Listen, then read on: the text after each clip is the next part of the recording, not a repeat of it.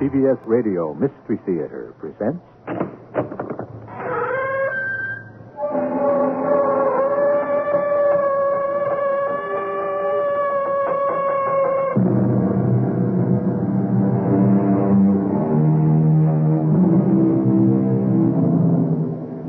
Come in. Welcome. I'm E.G. Marshall. It's no secret that compulsive gamblers are every bit as sick as alcoholics or drug addicts.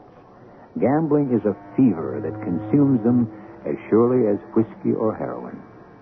However, even the most habitual and devoted of gamblers might well hesitate when the gamble literally means his life or death. Come on, man. Choose. I'm giving you more of a chance than you gave Lucy. Now, you've got a 50-50 chance. Now, one capsule is harmless, on my word of honor. The other means death. Now, I'm giving you a choice. First chance. You might even have the pleasure of watching me die.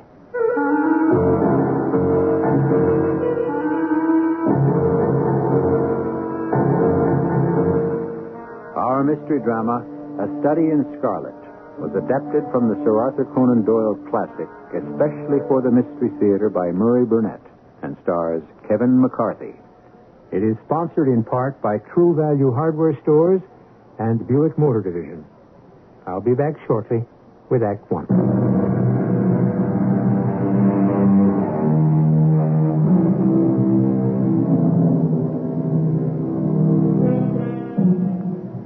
Word association games provide amusement for many people.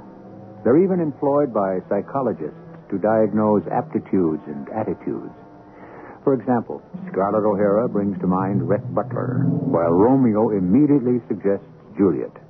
Sherlock Holmes, Dr. Watson. It's possible that many of you wondered how Sherlock and Dr. Watson first met and decided that they would make good roommates. Well, Doctor, you've seen the flat, and I am Sherlock Holmes. I said the flat seems comfortable, and, well, as far as you, Mr. Holmes, are concerned, I imagine we'll have to let time tell us if we're going to get along with each other. Capital thinking, my dear sir. Yes. And let me tell you at once that I shall require the use of this sitting room only when I see my clients.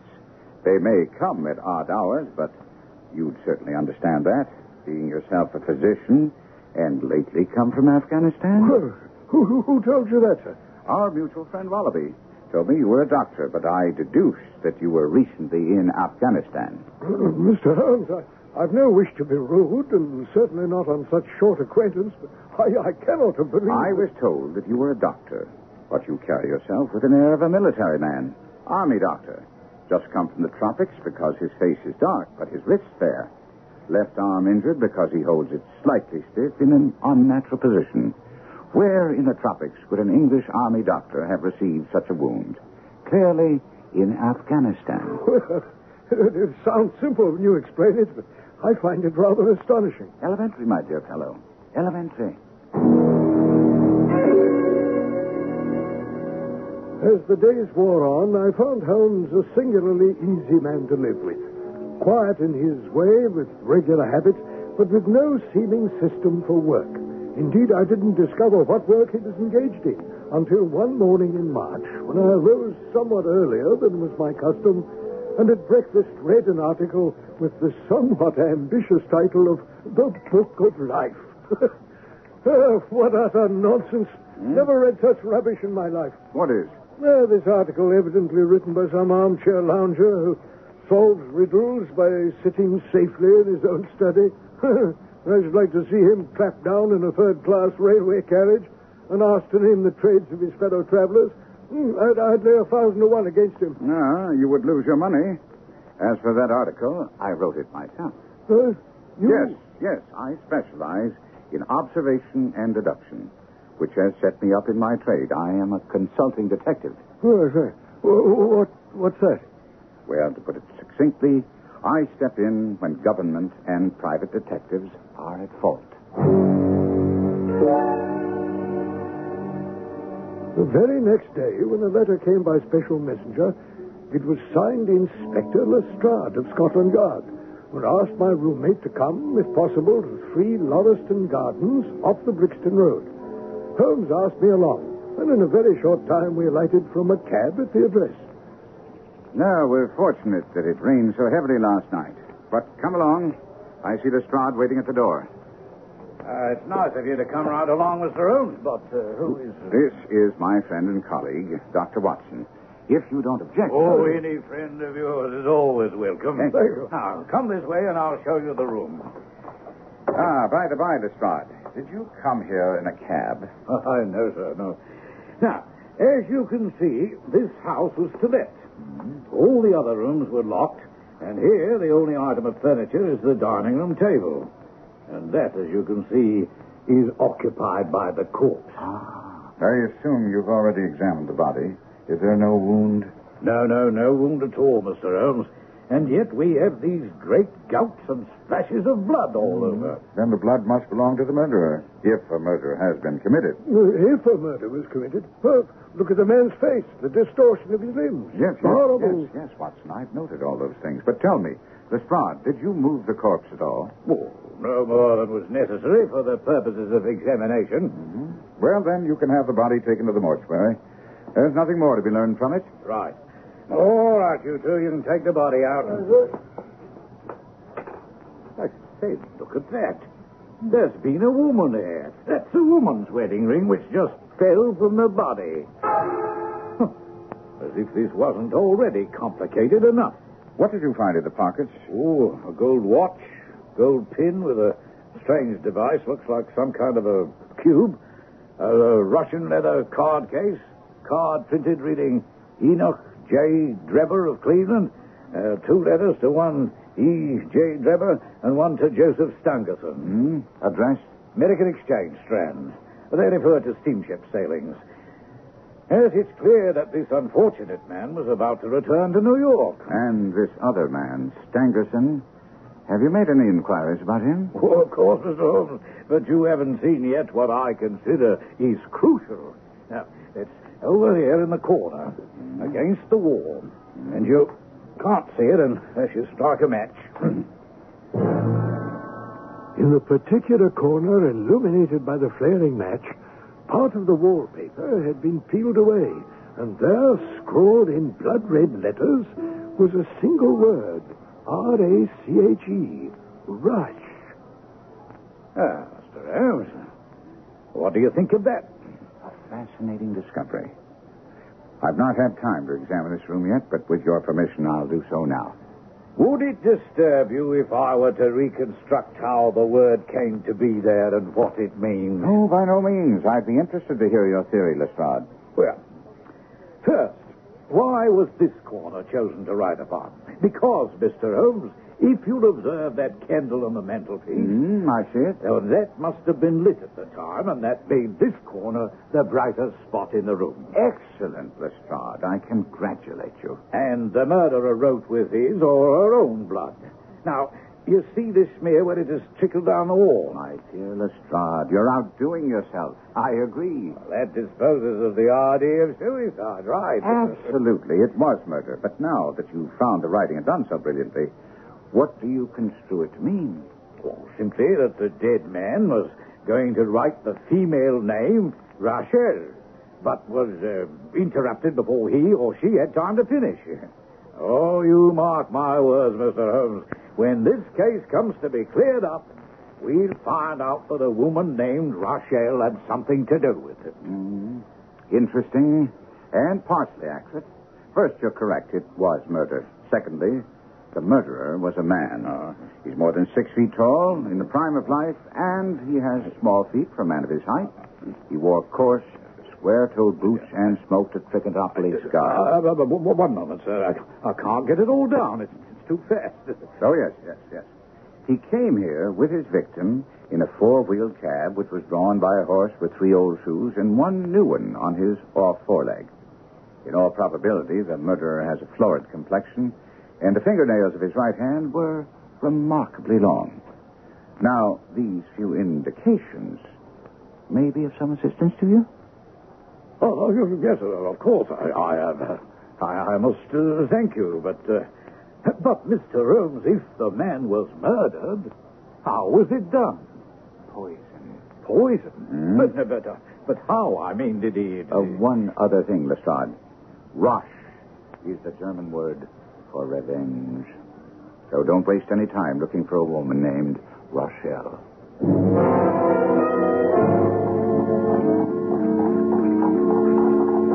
Holmes, you're not at all as sure of those particulars you gave Lestrade as you seem to be.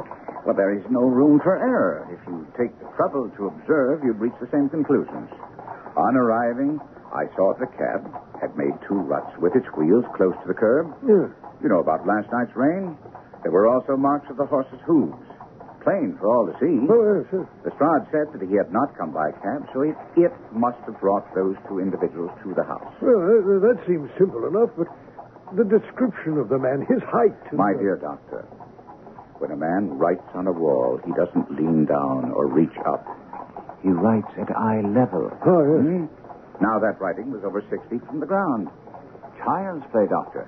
I must confess you make it seem that way, but his age... Well, if a man can stride 4.5 feet without the smallest effort, he can't be approaching senility. That was the breadth of a puddle in the garden walk that Square-Toes had hopped over. Patent leather black boots had gone wrong.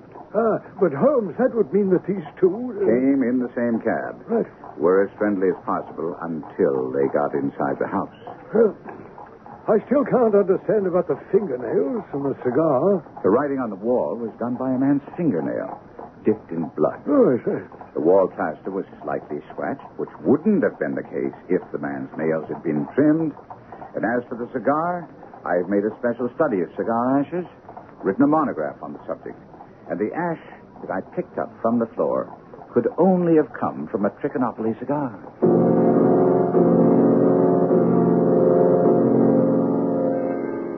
I was pleased to see that I wasn't the only man who was astounded by the deductive reasoning processes of my friend Holmes. We'd gone to see Constable Reds, who'd found the body. What I particularly want to know is, was the street empty when you went out to call for help? Well, it was, as far as anybody that could be of any good goes. What do you mean? I've seen many a drunk chap in my time, but never anyone so bleeding drunk as that cove. How was he dressed? Brown overcoat. Had he a whip in his hand? No. You must have left it behind. You didn't happen to see or hear a cab after that? I was tending to my business. You should rather say that you were letting the man who holds the clue to this mystery slip through your fingers. Come along, Doctor. Well, Holmes, I'm afraid I'm as much in the dark as the constable. If this man is the second party in the mystery, why should he return so soon to the scene of the The crime? ring, Doctor. The wedding ring. Oh, If we have no other way of catching him, we can always bait our line with the ring.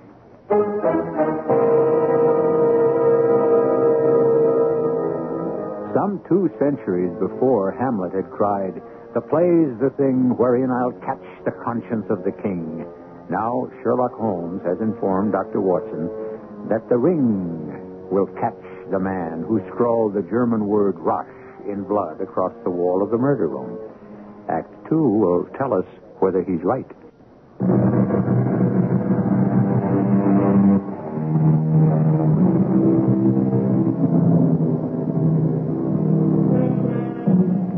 We all use our friends in one way or another. Sometimes some of us use friendship in a way that stretches the ties almost to the breaking point. But I'll venture to say that no one ever used a friend as often and as recklessly as Sherlock Holmes used Dr. Watson, and still retained his friendship and loyalty. For example, here we pick up the friends in the familiar apartment on Baker Street, where Watson is waiting for Holmes, who has disappeared. My dear Doctor, I must apologize for running off, but I've had a great deal to do. I had this advertisement sent to every paper this morning. Here. Read it in the Lost and Found column. In Brixton Road this morning, a plain gold wedding ring. Apply Dr. Watson to 1B Baker Street between 8 and 9 this evening. Excuse me, my using your name, but I fear that some of these dunderheads might recognize mine. Oh, that's quite all right. But what if someone applies? I had no ring. Oh, yes, you have. This will do very well. It's almost a facsimile. Ah. And who do you expect to answer this advertisement? I've already told you. The man in the brown coat, or he will send an accomplice. Well, I still don't understand why he wrote the word RACHE on the wall. Simply a blind to put the police on the wrong track. It was not written by a German because, while the A was printed somewhat after the German fashion, a real German invariably prints in Latin characters. So this was done by a clumsy imitator who overdid his part. Unless I'm very wrong, this will be our man now. Come in. Good evening, gentlemen. Good evening. Good evening, madam. Well, it's this advert has brought me. Now, as to this gold wedding ring in the Brixton Road, it belongs to my girl, Sally. Has been married only this time 12 months, which her husband is steward aboard a Union boat. And what he'd say if he comes home and her without a ring is more than I can think. Yes. Well, is this her ring, madam? Ah, the Lord be thanked. Sally will be a glad girl this night. Ah, that's the ring. Where are you going, Holmes? I must follow her. She's obviously an accomplice. No, Watson, she'll lead me to the man I want. After Holmes left, I had no other callers, and I sat puffing at my pipe while 10 and then 11 o'clock passed with no word from him. It was close upon midnight when I heard his latchkey. Well, Holmes, how did it go? Doctor, you must promise me not to tell this to Lestrade because he'd never let me forget it. What is it? What did she do? I ran out after her and had no trouble keeping up, as she'd gone only a little way before she began to limp and show every sign of exhaustion. Presently, she came to a halt and hailed a four-wheeler which was passing, and she clambered in, and I managed to perch myself behind. And I heard her sing out 13 Duncan Street, Houndsditch. Well, Away we rattled. And just before the driver pulled up there, I hopped off and began lounging about down the street. I say. Well, I shall never forget that cab driver's face as he opened the door and waited expectantly, waited for the passenger who never came out. Well, you don't mean to say that tottering, feeble old woman was able to get out of the cab while it was in motion without either you or... Old woman be damned. We were the old women to be taken in by that disguise. What? It was a young man, and he must have been an incomparable actor. And now we must look elsewhere to find our man and our answer.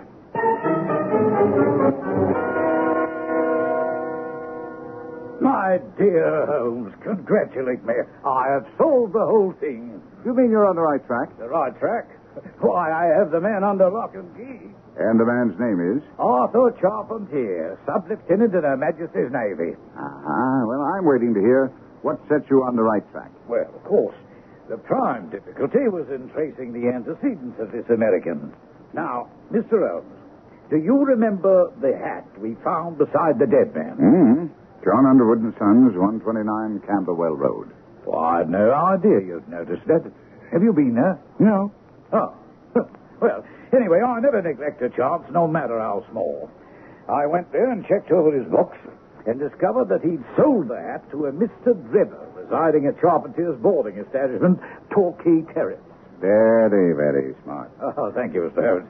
Needless to say, I hurried right around to Torquay Terrace, and it was there I found the answer to the whole business. Well, not from Mrs. Charpentier, who runs the establishment, but from her daughter, a pretty young thing who speaks only the truth. Finally, her mother, seeing that the daughter was determined to answer my questions, resigned herself to it. And the girl told me the following story. Mr. Drebber has been with us nearly 3 weeks. He and his secretary, Mr. Stangerson. I like Mr. Stangerson, who was a quiet man.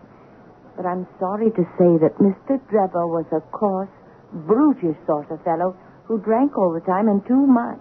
And? And that's why my mother asked them to leave. Because he was drinking too much, eh? And because when he did, he was rude to me. Rude? Well, you know, sir, not respectful. So we were all glad when Mother told him he must leave, and he and Mr. Stangerson went off. On the day he was killed? Yes. And that was the last you saw of him? No. No, he came back. He claimed he missed his train. He was... Well, he had a lot to drink, and then right there in front of my mother. Well, now, it's all right, miss. This won't get into the papers, I promise. He asked me to go away with him, told me not to pay any attention to the old girl, said he'd plenty of money, and swore that I'd live like a princess. Well, Mother told me to leave the room, and when I tried, he grabbed me. And that's when my brother came in. And then? There was a struggle and shouting, and Arthur's very fond of me, you see, and I hid my face in my hands. Well, the next thing I know, Arthur came back laughing with a stick in his hand. He said to me, "Don't worry about that fellow, sis. He won't trouble you anymore." And I think I'll just keep an eye on him and see what he does with himself. And when did your brother come back? I don't know. You've no idea at all? I only know that I went to bed. Arthur had a latch key, and he must have let himself in with that. Very late. And what's your theory, Lestrade? My theory is that he followed Drebber as far as Brixton Road. Now, he still had the cudgel with him. His sister told me about that. In Brixton Road, a fresh altercation arose and Charpentier hit him and killed him. Oh, perhaps unintentionally. And then, seeing what he'd done, he dragged the body into the untenanted house. The writing, the candle, and the ring are all so many tricks to throw us off the scent. Come in. I assume that note is for you, Inspector Lestrade. Give it here, please. Good Lord. This is from Gregson. He says Stangerson's dead, been found murdered in his room at Halliday's Hotel. I cannot understand it. I certainly should have had word by now. Word about what, Holmes? Marriage, Watson, marriage. Oh. Yes, I believe that the answer to both of those murders lies back in Cleveland, Ohio. An answer which I'm impatiently awaiting. And if it's not forthcoming? Excellent question, Watson. We can spend this waiting time profitably, trying to track down our criminal. We cabbed to Soho, to a rather shabby building housing a number of theatrical agents. Watson, well, I've just seen Jack Lysandra, a theatrical agent friend of mine, and I've asked him if he knew of any young actors who specialized in character parts, particularly old ladies. From the look in your eyes, I deduced that he did, eh? Capital, Watson. You'll make a detective yet. Oh. He not only knew the fellow, name of Royce Bardi, but he gave me his address, and it's just around the corner here. Hello, what's this? Lestrade here. Well, it beats me, Mr. Holmes, how you do it, but you turn up almost as quickly as we do. Well, how did you get the news? Believe me, Lestrade, I don't know what you're talking about. I've just come along with Dr. Watson to see an actor by the name of Royce Bardi. Well, that's exactly what I mean. I've just come from Mr. Bardi's flat. We were called when the landlady went in and found out he's disappeared. And she also found a word scrawled on the wall. And the word was RACHE. Now, don't tell me you and her. My word of honor, Lestrade. But I do think that we ought to go into that pub over there and put our heads together over this latest development.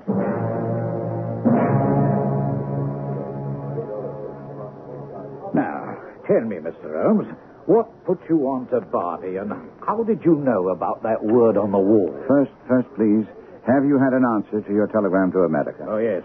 They know of Mr. Drebber, but there's nothing against him. And so that proved to be a dead end. He's not a criminal. I never thought he was. Now, how about Bardi, Mr. Holmes? Well, I connected him with the case because of the wedding ring we found when we moved Drebber's body. Oh, what in the world would he have to do with that? It's my belief that he was used as a cat's paw, a messenger employed by the murderer to recover the ring. Oh, but even if that's true, why would he now disappear? Oh, hold on a minute. Perhaps we have another murder on our hands, eh? Is that possible, Mr. Holmes? No, we are quite done with murders on this case, Lestrade. What makes you so certain? Because once again the killer has tried to throw us off the trail. He's a clever man. And once he realized that I had deduced that Bardi was used as a messenger, he must have paid him to clear out. The word RACHE is just another attempt to throw us off the trail. Now, you say all this without asking me anything about the Stangerson murder. I ask you only one thing about it. How was he killed? With a dagger. Well, that's a bit of a blow. And I hope this won't be another. What do you think was written on the wall? Written in blood.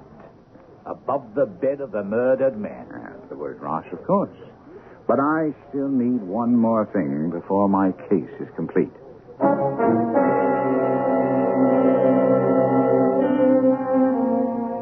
As an avid reader of detective stories, I've always felt some resentment when the detective proudly announces that his case is complete, and, of course, I haven't the slightest idea in the world what the solution is.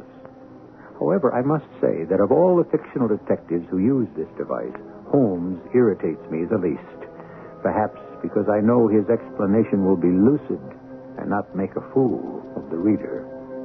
We'll be back with that solution in just a few minutes.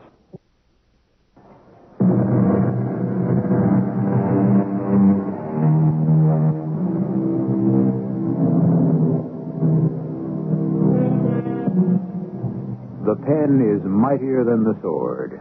A cliche quote by now, but of course it's a cliche because it's so true. For example, Genghis Khan, Attila, Alexander, Napoleon, and Hitler all tried to conquer the world. They all failed. Whereas there's no country in our world where Sherlock Holmes and Dr. Watson are unknown. The words from the pen of Sir Arthur Conan Doyle have been translated in every language spoken today.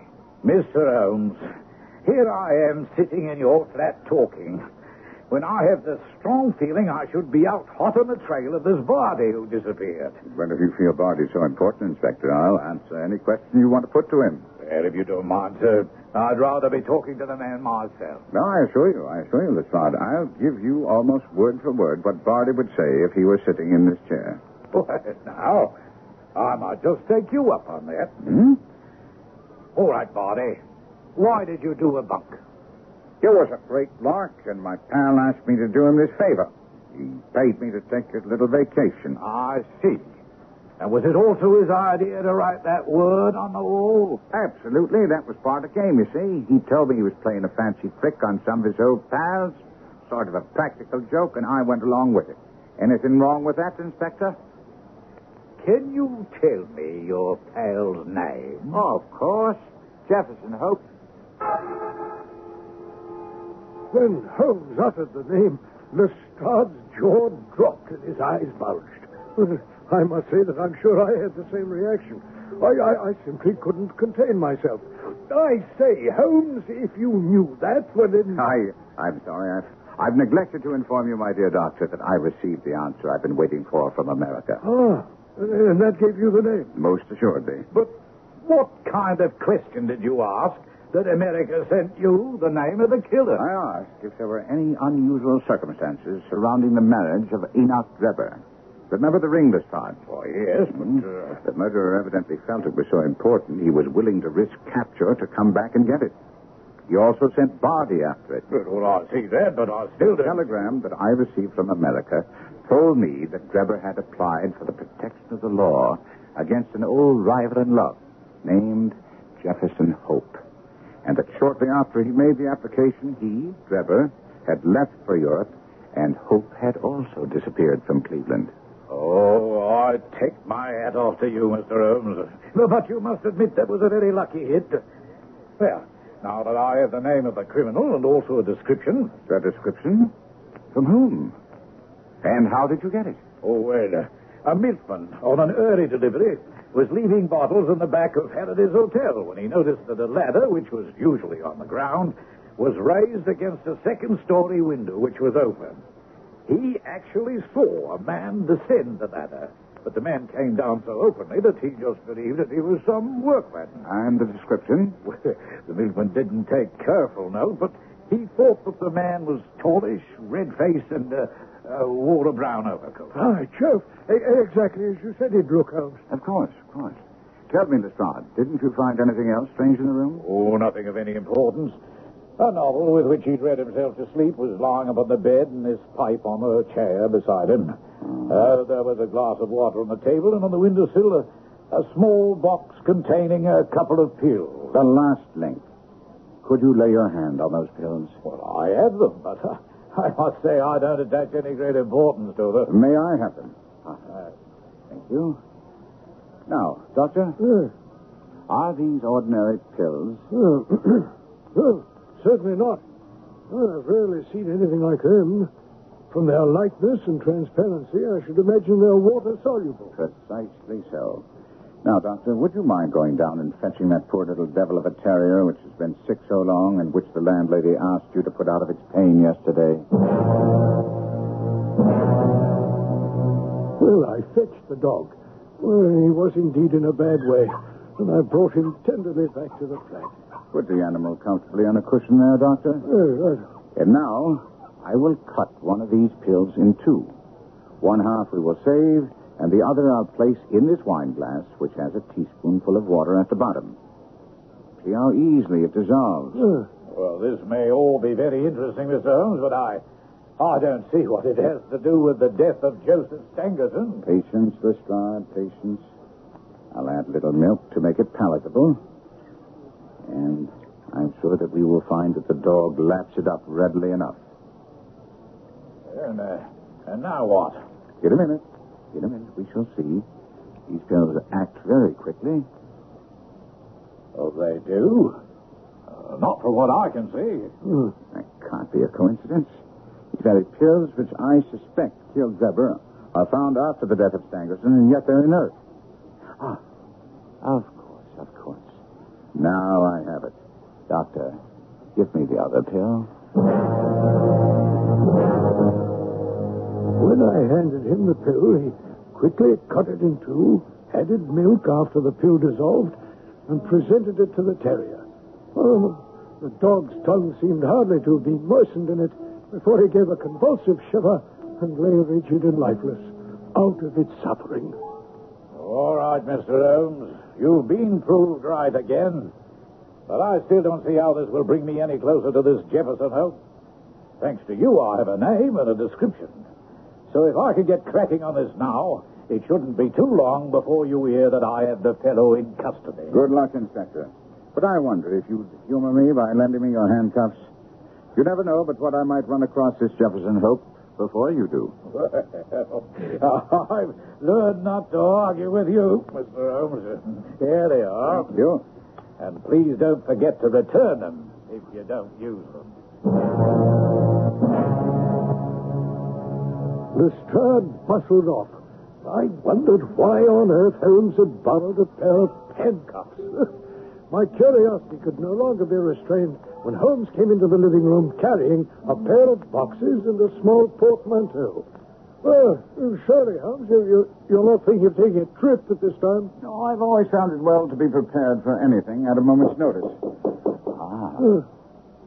That might be the man I'm expecting now. Come in. I didn't know you were expecting anyone.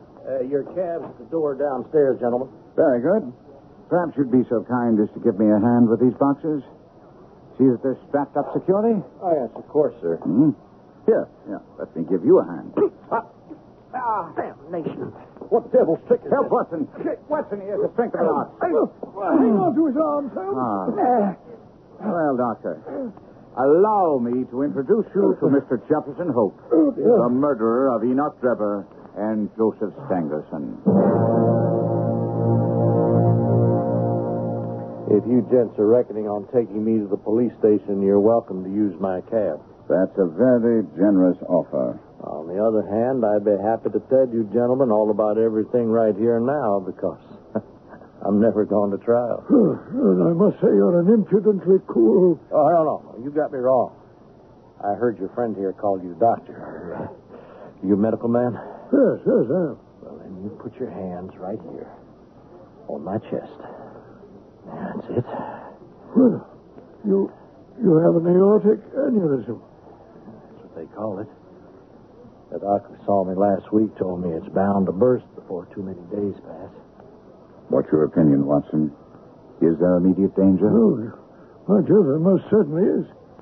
You're Sherlock Holmes, aren't you? Yes? Well, you kept in my trail with caution. Well, now that you know I'm a dying man, you can be sure I'm not lying when I tell you that those two men were guilty of the death of two human beings. A father and a daughter. You ever hear of the Dicers Club? Never? No surprise. It's in America.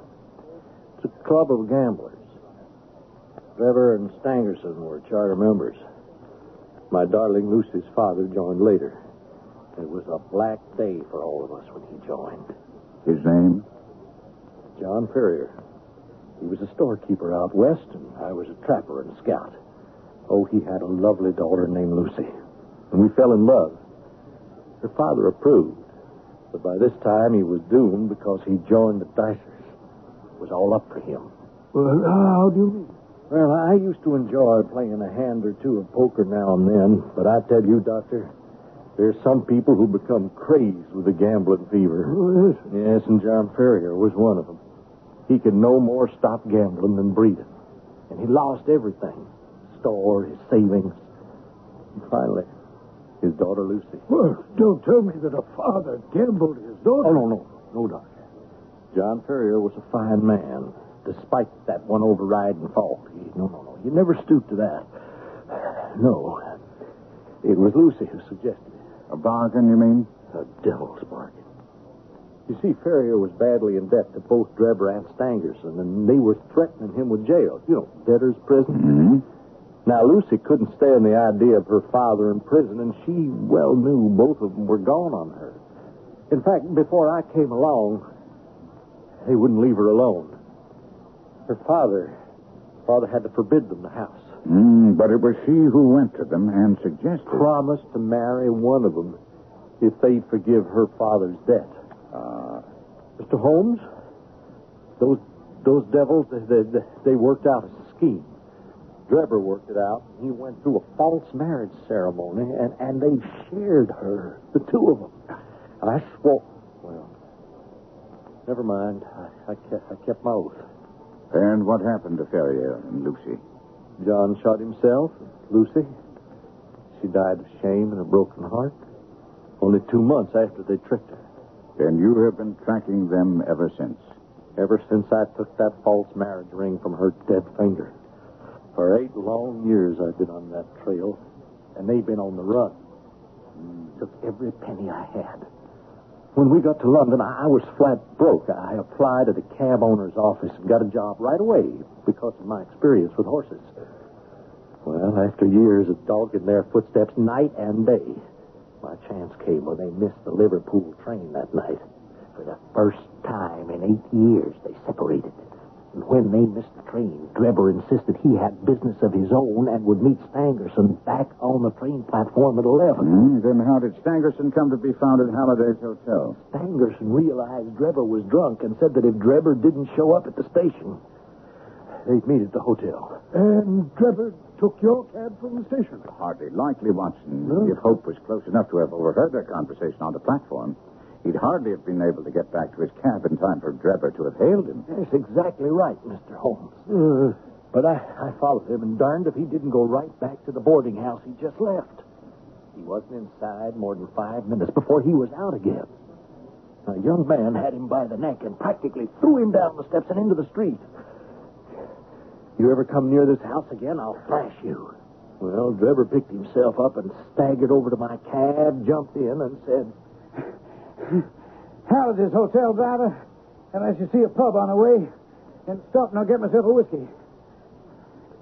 I tell you, sir, my heart jumped with joy when I had him inside my But cab. you still have the problem of getting him to the house in Brixton Road. Oh, I never doubted I would. Driver. Hey, driver. See if you can find another pub. I need a... Driver, where are we? We're here, sir. Let me give you a hand.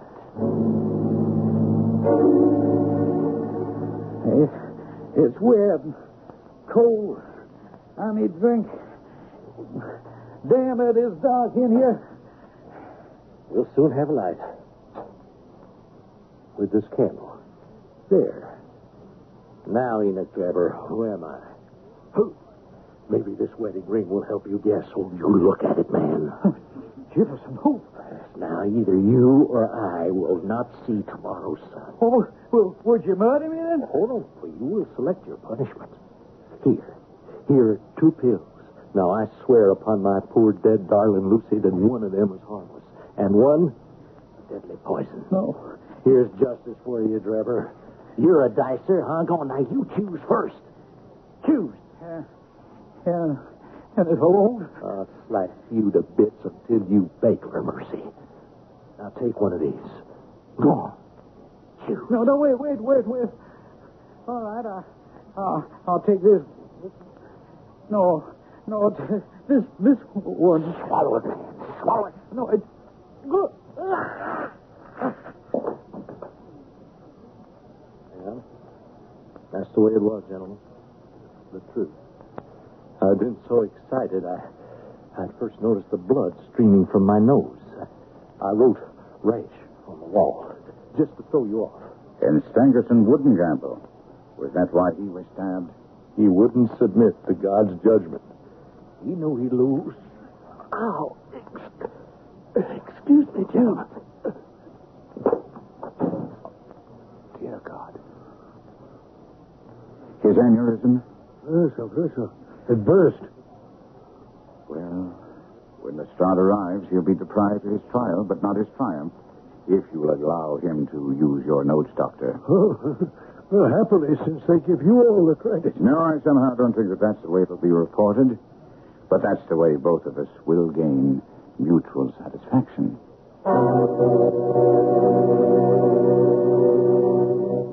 The publication of this story, A Study in Scarlet, marked the birth of the greatest detective figure in fiction. It not only launched the career of Arthur Conan Doyle as a writer, but also laid the foundation for the ascent of the mystery story into the realms of the respectable. I'll be back with what Doyle really thought of famed detectives Dupin and Lecoq after these messages. This spring, reward your walls for their fine support of the ceiling with a new coat of True Test paint from True Value Hardware Stores. Hi, Pat Summerall to tell you, during their interior paint sale, True Value Hardware Stores offer True Test interior paints at special prices. For example, True Test Easy Care Latex Flat Enamel, the wash and wear childproof paint, comes in white and 44 decorator colors for just $8.97 a gallon. Or you can choose True Test Satin Hue Interior Flat Latex, the washable finish for walls and ceilings in white and 44 colors for just $7.97 a gallon. And get True Test Marble Luster Latex Semi-Gloss, the ideal paint for woodwork in colors to match Satin Hue Flat for only $8.97 a gallon. See the complete selection of True Test interior paints on sale at special prices during the interior paint sale going on now through April the 2nd, exclusively at participating True Value Hardware Stores. True Value, that's more than just a name. Remember, it's their way of doing business.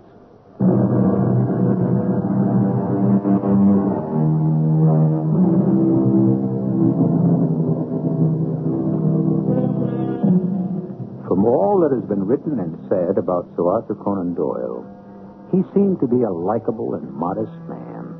However, the opinions he expressed about Poe's famous detective Dupin and Gaboriau's Lecoq showed him to be not without vanity.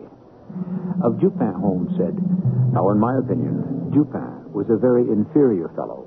He had some analytical genius, no doubt, but he was by no means the phenomenon Poe appeared to imagine. He was even stronger about Lecoq, whom he termed a miserable bungler who made me positively ill. To Doyle, as to the world, there was only one Sherlock Holmes." Our cast included Kevin McCarthy, Mary Jane Higby, Court Benson, Earl Hammond, and Ian Martin. The entire production was under the direction of Hyman Brown. And now, a preview of our next tale. You have fever, Tuan. You stay quiet. Fever will burn away. I will take palm wine to men. You do not leave house, Tuan. Why should we have anything to fear from our own men? Let me point out something I have said before. I am the agent in charge here, and you are my assistant. The person in charge is McCullough, don't try to deny it. You will not call me ridiculous in front of a servant. I won't stand for that kind of insubordination. If it happens once more... Yes, what will you do? I'll discharge you. You mean throw me out of our castle on stilts? This vermin-infested hutch of a platform? You're welcome to the whole place. I'll head downstream to the coast. Well, you may do what you please, but you won't survive a day in the jungle. Radio Mystery Theater was sponsored in part by Buick Motor Division and True Value Hardware Stores. This is E.G. Marshall inviting you to return to our Mystery Theater for another adventure in the macabre. Until next time, pleasant dreams.